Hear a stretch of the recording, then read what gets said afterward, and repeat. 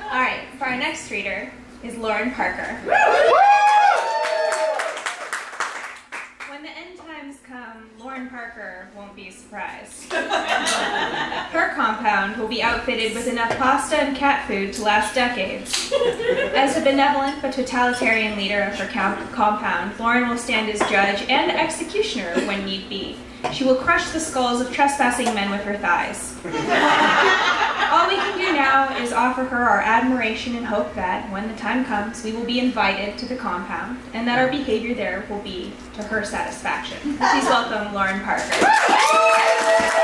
Huh? That's not a tall mic.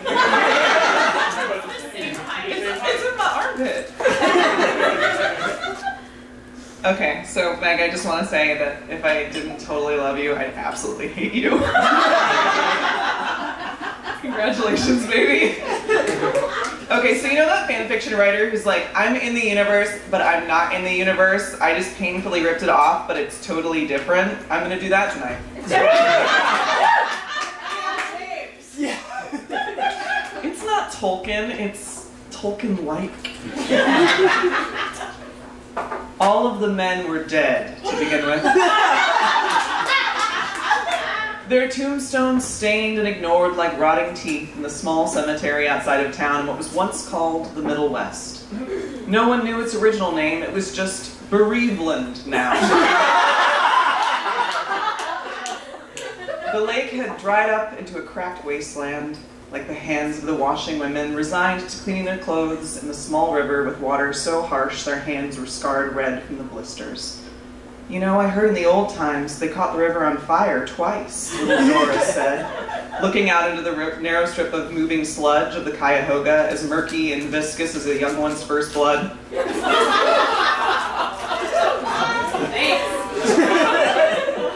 Have you read her books? The fire had indeed burned, and the fish all had rocks in their bodies, nodules as hard and round as the candy that old women would talk about, wrapped in tiny slivers of cellophane and cracked like glass under your teeth. The old women spoke of these mythical sweets like they were friendly treasures, but to the young ones, candy were as real as orchards, bounty, or fairies. None of that existed now, and some of it never had, and it was impossible to know the difference. So they ate around the cancer. The tumors making good marbles or could be smashed into poultices for pox. It didn't work. But medicine was largely faith now. Belief and hope confused for the same language.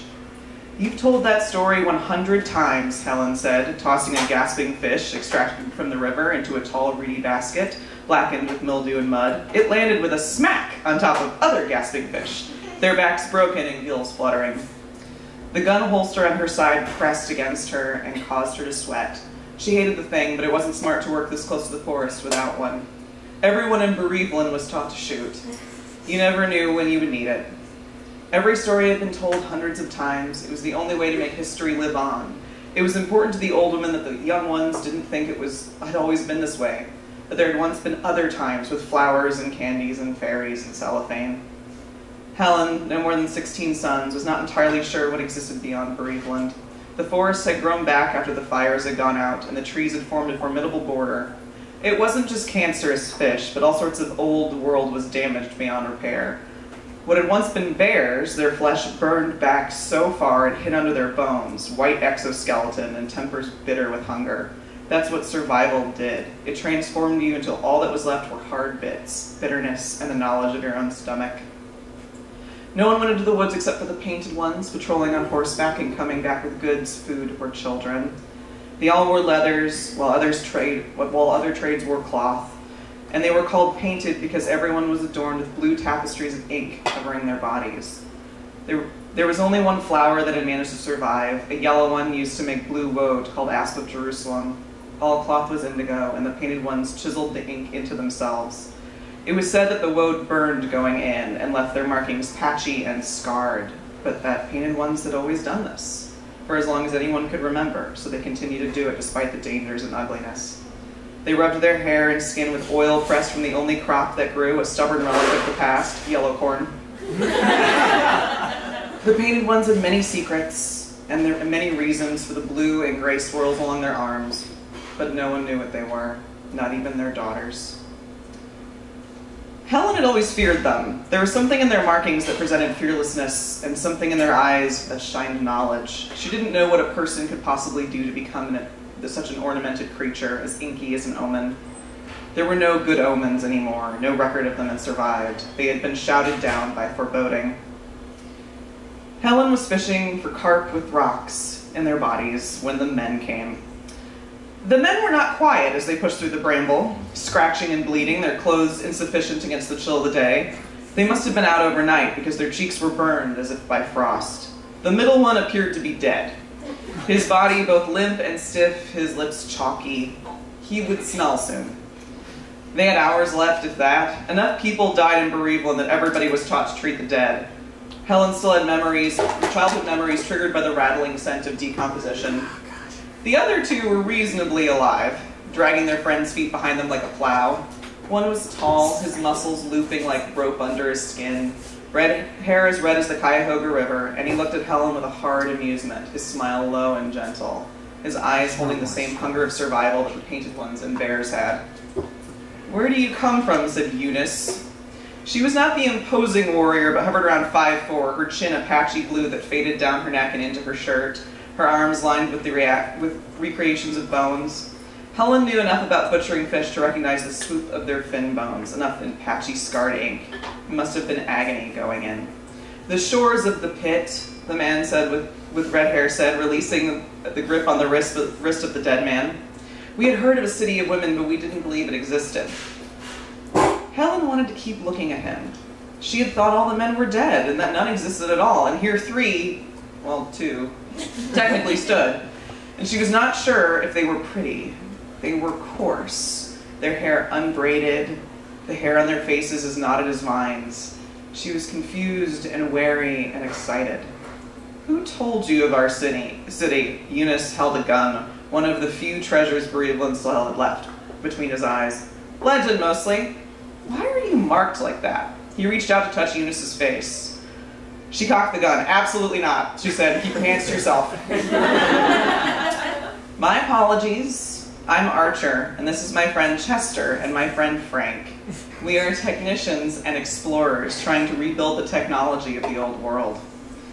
Strangers had arrived at the edges of bereavement before, of course. Most residents were from elsewhere, dropped into the forest because they were loud enough to wake the dead or ate enough to ruin a family. They were abandoned for being too much, additional surplus. The painted ones brought them in, some of them even survived. None ever go near the forest. You know the ones that have been saved from it. They avoided the strongest. But no men had ever arrived. Some women, mostly girls, but no boys and no men, not ever in Helen's memory. "Your friend appears to be dead," said Eunice. She had tattooed feathers above her eyebrows and they were meeting her hairline. "Yes, our plane went down in the forest. Our friend has suffered some injuries." The body stank of shit and blood. Eunice and the cluster of painted ones looked at the body. "You got here in a plane?" Eunice asked. "We tried. It's something we were trying to fix from the old world. I can take you if you want to tend to my friend." Fluid began to pour out of the body and wetly hit the grass. "You do understand that man is dead, right?" Eunice asked. "Are you a healer?" he asked. "No? Then let's just try a few bandages and see what happens. My brother came back from the dead once. I fully believe in the restorative power of a bandage and some herbs." Eunice was speechless, her face twisted in annoyance. She looked like she was going to shoot him. "Why don't we just head to your infirmary, and my friend Chester here will take you back to the forest and to the plane." Chester immediately blanched. "I have to go back in there?" "It'll be fine. Just take these nice ladies with you into the forest, and I'll just bring our friend Frank up here to the medical center." Archer winked at Helen. "I'll take them," Helen said. "Okay, but that man is dead," Eunice said, as she and 3 others followed Chester into the forest. They disappeared into the brush, no sun cutting through the trees. The infirmary was an ancient pop-up camper, with every bit replaced with deer hide, wooden whittled nuts and bolts, and the siding had been eaten away by weather, time, and the beetles that howled at night. "You can put him here," Helen said of the body of the very dead man. There were several cots, all empty, and the spring had been kind and not too many were sick and dying. Helen and Archer sat in the infirmary tent. He stooped even sitting to fit inside, his knees folded up against his chest. His size threatened her. She mixed the poultice of fish tumors, grinding it up with a stone bowl that had been ransacked from an old world Mexican restaurant, and a large smooth rock. She spread the mixture onto the cold body, the skin refusing to absorb it. I heard this place existed and I wanted to believe, Archer said, looking at Helen. She had seen these looks before in the faces of young women before they snuck off with their friends. It was desire. She'd know it anywhere. Because yes, in this feminist dystopia, women absolutely fuck. Thank you very much. Lesbian Island fucks, okay? Officially canon. I have never heard of the place that you're from. I didn't even know there was anything beyond the forest. I thought maybe the sea had eaten it all. If not sea, then the fire that left nothing for the sea to eat. My home is wonderful. It's not like here. The living is not so rough. He looked around the camper, pointing at craft work that Helen had done herself.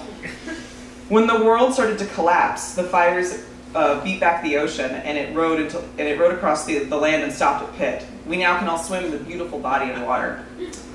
Helen was offended, but something in her told her not to say anything. She was not sure what men did when challenged. He seemed wild and loud, like the bears of the forest. Maybe this home really was better? She had heard that in the old world Bereaveland, a place where the river caught fire, was not much to look at. Are there women in your city? She asked politely. There are many women where I'm from, the beautiful shores of Pitt. It's better than Bereaveland, I promise you. There's more food, and the fires didn't burn the museum so we can look at art. And we have this giant blue stockade. It's called IKEA.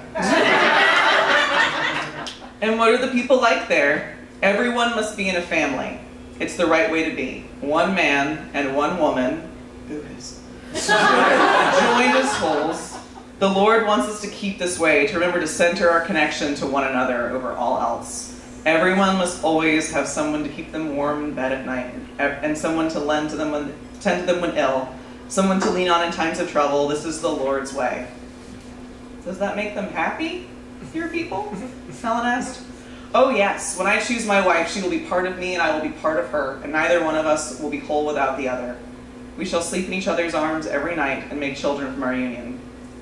And that makes the women happy? Helen asked softly. Of course, women are cherished as rulers of the home. So you...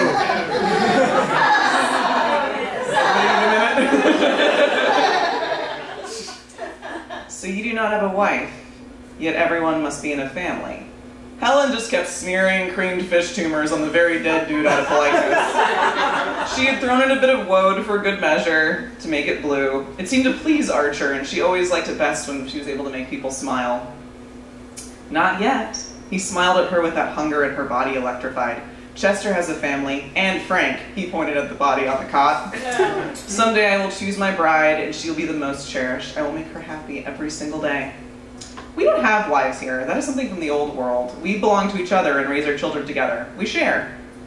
Archer tried to hold his judgment, but it crept across his face like moss. I have never understood sharing, he said.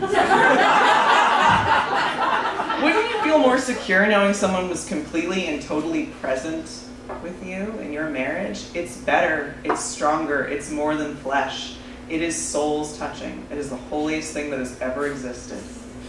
He smiled as if remembering something fondly that was now very far away. Helen found him beautiful and wanted to do nothing but look at him and take in every single word he said.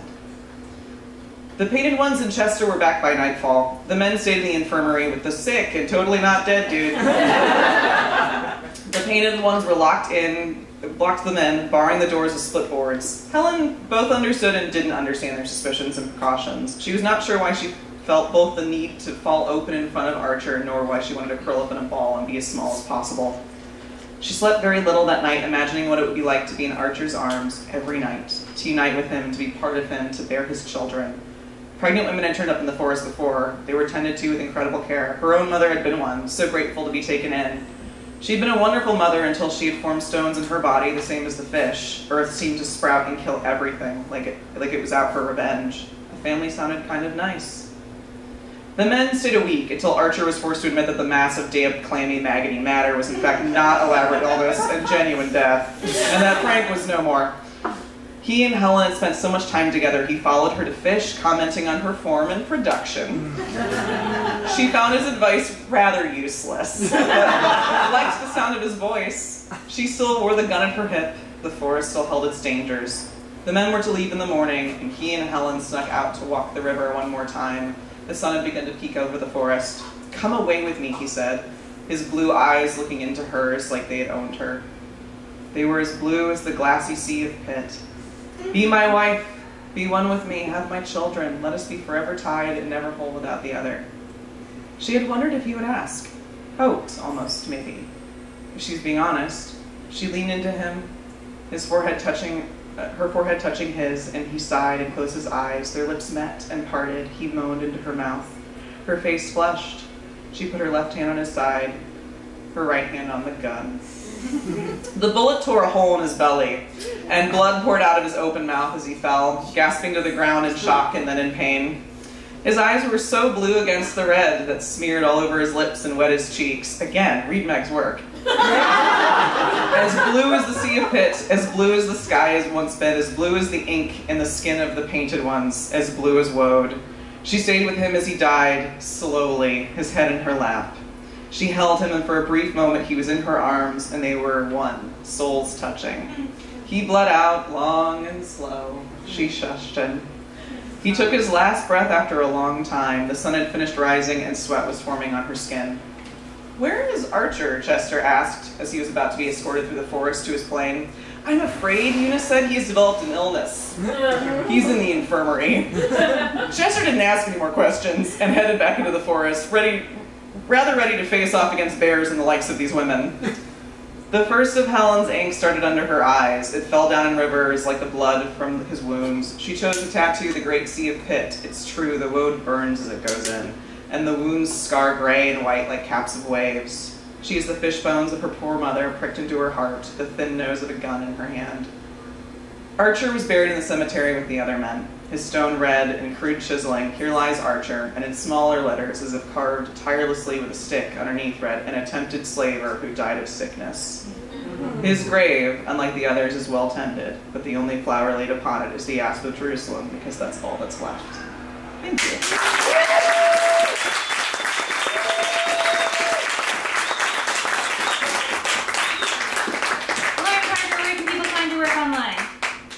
So I'm on Twitter at Lauren Inc. INK. I have a website, laurenparker.com, and I'm on Instagram at FuckYeahLaurenParker.